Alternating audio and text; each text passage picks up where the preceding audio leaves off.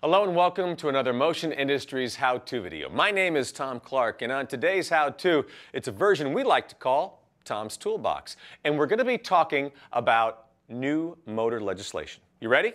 Okay, good. We're going to have a test at the end of this. No, not really. We won't do that. You know, on March 9th of 2010, the U.S. Department of Energy issued what is known as the final rule to 10 CFR Part 31 Energy Conservation Program, Energy Conservation Standards for Small Electric Motors.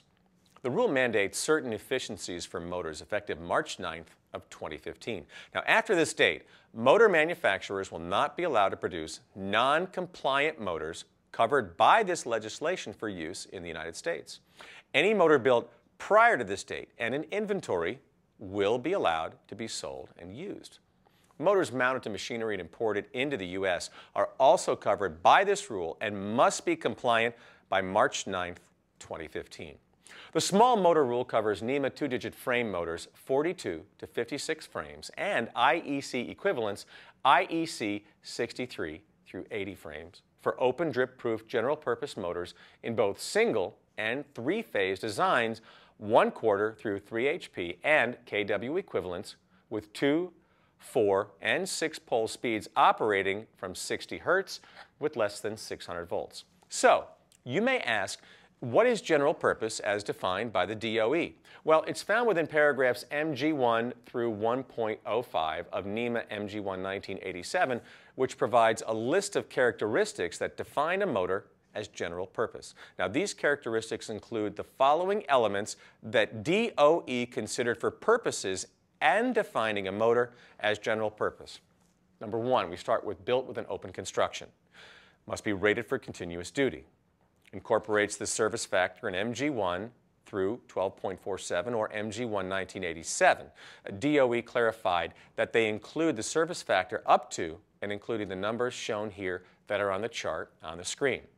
Next up, uses insulation that satisfies at least the minimum Class A insulation system temperature rise specifications detailed in MG1 through 12.42 or MG1 1987.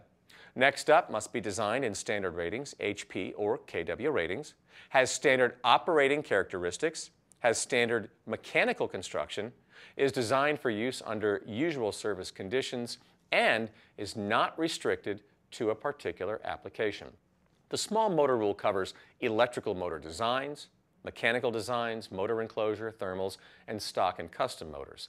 The small motor rule states that only 3 types of motors can qualify as NEMA general purpose motors and therefore are considered small electric motors as defined in the 2010 final rule. Now, these motors are number 1, capacitor start induction run motors or CSIR. Number 2, capacitor start capacitor run, CSCR, and polyphase motors.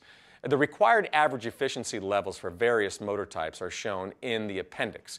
Split phase, shaded pole, and permanent split capacitor PSC motors do not qualify as NEMA general purpose motors and therefore cannot meet the definition of a small electric motor.